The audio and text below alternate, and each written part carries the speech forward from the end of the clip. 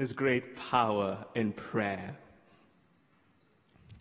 One afternoon, the parish priest decided to go into the church to see who has come to pray.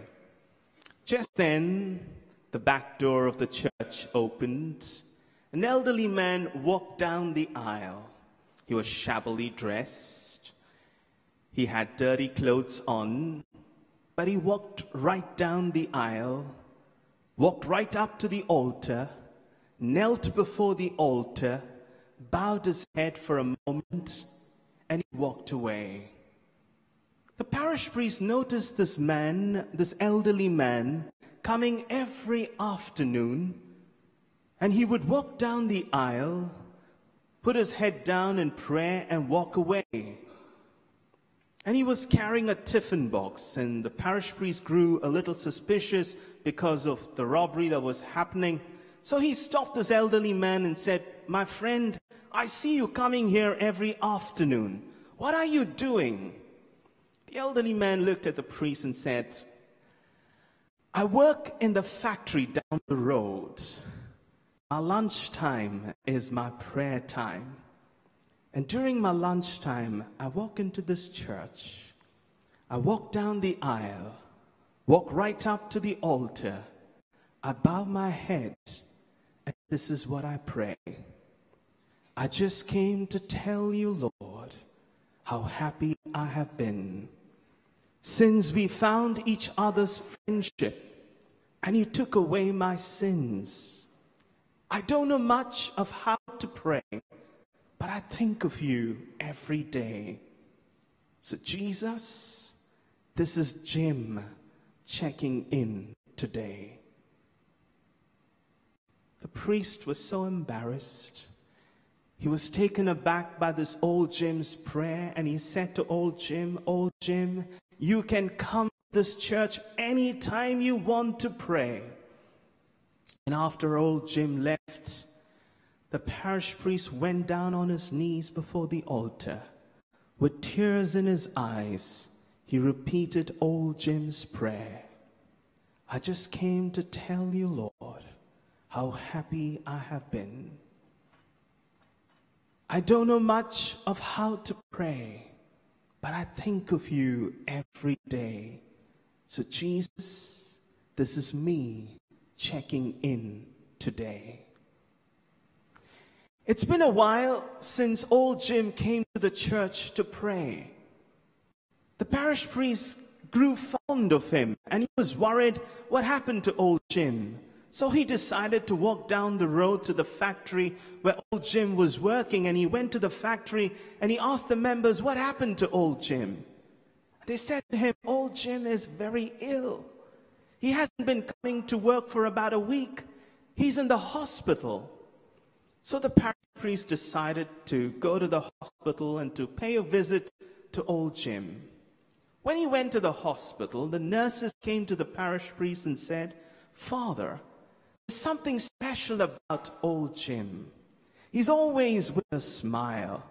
He's been here only for about a week, but he has transformed this entire place. We are very curious to know, how does old Jim do it? No one comes to visit him. No one sends him flowers. No one sends him a card, and yet he seems to be so cheerful. Can you do us a favor? Can you find out what is it that makes old Jim so happy?" The parish priest walked into old Jim's room, sat beside him and said, "Jim, is it true that no one comes to visit you? No one sends you flowers? No one sends you a card, and yet you seem to be so happy. What is the secret?" The old Jim smiled and said to the parish priest, "The nurses are wrong. The nurses are wrong. Every afternoon, my friend walks into my room, sits beside me, holds my hand, leans over me, and he says to me, 'I just came to tell you, Jim, how happy I have been since I found this friendship and I took away your sins. I always love to hear you pray. I just came to tell you, Jim, this is Jesus checking in today. This is Jesus checking in today. And that's what happens, my dear friends. Every time you pray, every time you come together, the Lord checks in. You enter into the very presence of God. And that's why the Lord says, wherever 2 or 3 are gathered together in my name, there I am in the midst of them. You enter into the very presence of God. And the Lord checks in every time you whisper a prayer to Jesus. He's there. He's there right beside you. He's there listening to your cries. This evening, as I reflect with you on the importance of prayer in family life, on family as the school of prayer, I'd like to put before you a few important questions for reflection. When was the last time you spent time in prayer? When was the last time you came together as husband and wife to pray? When was the last time you sat together as a family, as parents and children to pray? I know in so many homes, there's no time for family prayer. Family prayers are being substituted by so-called entertainment programs and technology and internet and whatnot. No wonder there's so much of problems in our homes and families. No wonder there's so many broken homes and broken marriages and broken families. In a survey that was conducted in America some years ago, which has a shocking rate of divorce, which is 1 out of 3 ends in a divorce. In a survey that was conducted, this is what the findings of that survey was. There was only 1 divorce out of 500 Christian marriages that was rooted in daily prayer and the reading of the Word of God. There was only 1 divorce out of 500 marriages that had daily prayer and reading of the Word of God. This statistics, my dear friends, tells us 2 important things. First of all, that divorce is common in non-religious prayer, in non-religious families. And prayer, the family that is schooled in prayer, is the best insurance that you can have against divorce, broken homes, and broken marriages. And I repeat again, the family that is schooled in prayer is the best insurance that you can ever have against divorce, broken homes, and broken families. The family that is schooled in prayer will always be together. And that's why Father Patrick Peyton beautifully coined the phrase, the family that prays together stays together. Every time you come together to pray, the Lord does something wonderful and amazing in your homes and in your families. He keeps your families together. And so, before I describe to you what prayer can do for us, let's first of all reflect on some of the misconceptions of prayer we most often have. For some, prayer is some kind of a ritual or kind of a mantra that you want to rattle out. We don't pray because God is in need of prayer or makes God feel good. We pray because we are in need of prayer and makes us feel good. Prayer does not change God, but changes us and draws us closer to God. Prayer is a lifeline. It's the fuel of our soul. It's a loving relationship that you have with God. And when you are in a loving relationship with someone, you long to have a conversation with that person. And that's why the psalmist says, like the deer that yearns for running streams, so my soul yearns for you, my God.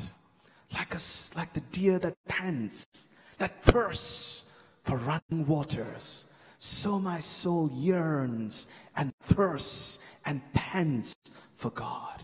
Our soul should long for God, should pant for God. Prayer is not just we talking to God, but also God talking to us and we listening to God.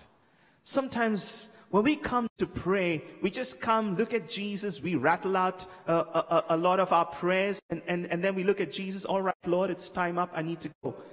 And the Lord is saying, hey, wait a minute, I want to talk to you. It's not just we talking to God, but also God talking to us, and we listening to God. And that's what young Samuel experienced when God called him. Samuel, Samuel. He called him thrice.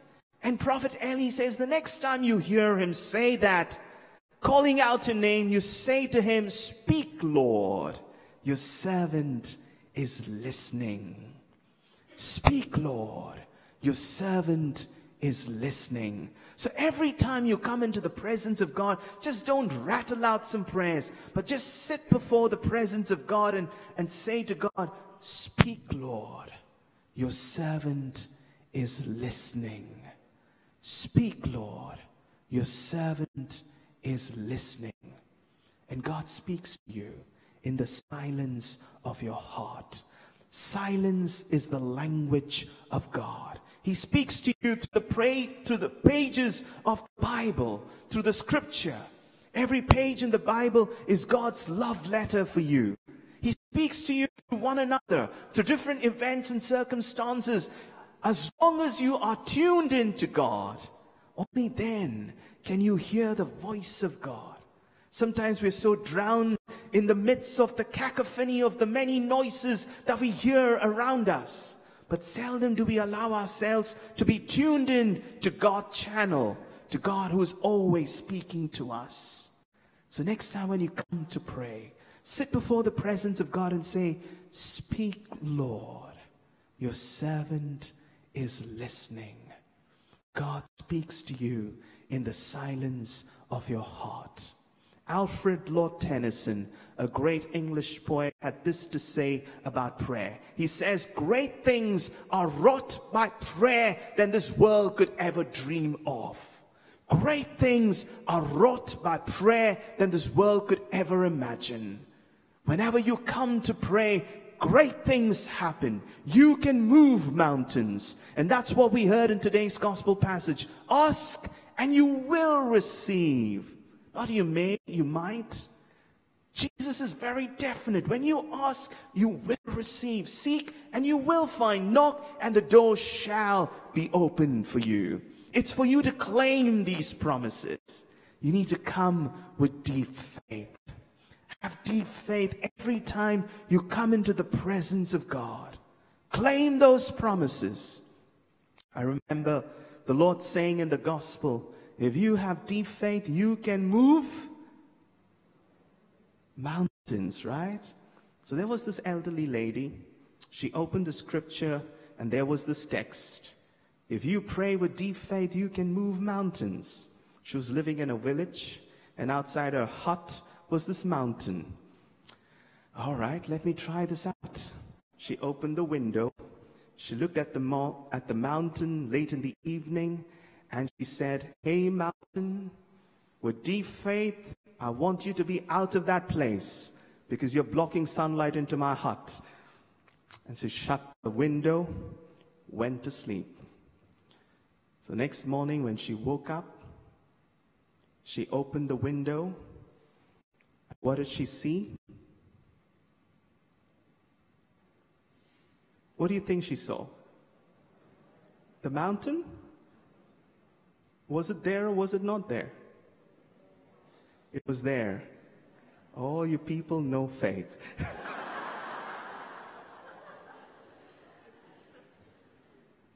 Well, she did see the mountain. She opened the window and she saw the mountain. Oh, I knew it. If you are going to be praying for something and believing in your heart it's not going to happen, it's not going to happen. You got to claim those promises. You got to believe, Lord, you got to take this cancer away from me. You got to take this heart disease away from me. You got to take away this diabetes or whatever. You got to take away this mountain. What is that mountain in your life, your homes and families? You got to claim. But you say in your heart already, oh, it's not going to happen. It's not going to happen. And that's why you got to have deep faith. If you have deep faith, you can move mountains. Along with deep faith, the Lord is saying to you, be persistent in your prayer. Pray without ceasing. Just don't pray for a moment and say, all right, I made a prayer. Let's see what happens. Keep praying about it until the Lord gives in to you. And that's why the Lord gives a parable about this widow who goes to this wicked judge and keeps asking him to take up her case. And finally, the wicked judge just gives in because she was not giving up. She was persistent in her request. And the Lord says, and if a wicked judge can give in to the demand of this widow, how much more will a good God do for you when you are persistent in your prayer? Pray without ceasing. Don't give up. Be persistent with deep faith. Deep faith should be coupled with persistent prayer, and you can experience amazing things in your life. I know some people come and tell me, Father, I keep praying and praying, but nothing seems to happen. I want you to know that God's delays are not God's denials.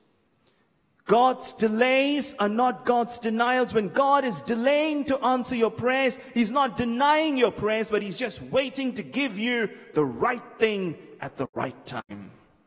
It's for you to be open with deep faith to experience the abundant blessings of God the Father. Most important of all, be humble before the Lord when you come to pray. The Lord already knows what your needs are. So don't heap up too many words. Just come into the presence of God and say, Lord, you already know what I need. I just come before you with deep faith and trust. Be humble. And lastly, be forgiving. Unforgiveness is the greatest barrier in why prayers are not being answered.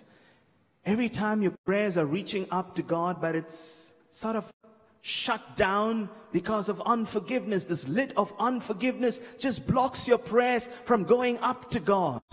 And that's why Jesus says, if you have anything against your brother, leave your offerings there and then. First go and reconcile with your brother or your sister, and then bring your offerings to the Lord. So if you have any hatred and anger in your heart, I told you to go home yesterday and to reconcile. Just surrender the people who have hurt you. Forgive.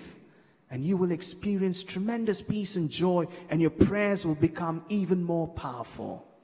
Have deep faith, be persistent, humble, and forgiving. Make your family prayer time creative. All right? I know parents have a huge trouble getting their children to pray along with them. Hold hands. Every day change the format of your prayer.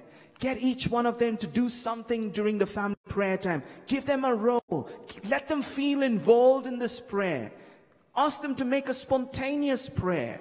And you will be amazed how beautiful these little ones make prayer to Jesus. You will be amazed at the wisdom and the simplicity of these little ones as they turn to God and make a sweet prayer. Make your prayer times exciting and beautiful moments of encounter with God. To give you a simple tip of how you can make your prayer creative and effective. Many people come and ask me, Father, when I'm praying, I get so easily distracted. I'm finding it hard to concentrate. You can use this acronym called ACTS, not just for your personal prayer, but you could do that as a family prayer as well. ACTS, ACTS. It's an acronym. A in ACT stands for adoration. When you begin to pray, first begin by adoring God. Spend a few moments in silence, just adoring God. Acknowledge who God is, how awesome this God is. It is this God who created you, who fashioned you, who has everything in control. Just be in awe of this awesome God. Spend the first few moments adoring God.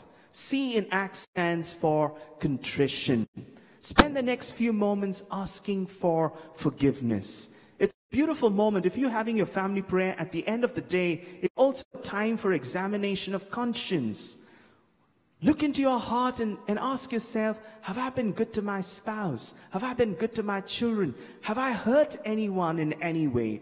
It's not just the time to ask forgiveness from God, but also to reconcile with one another, to turn to one another and say, I'm sorry if I've hurt you through my words or through my deeds. It's a time for seeking for God's mercy and forgiveness.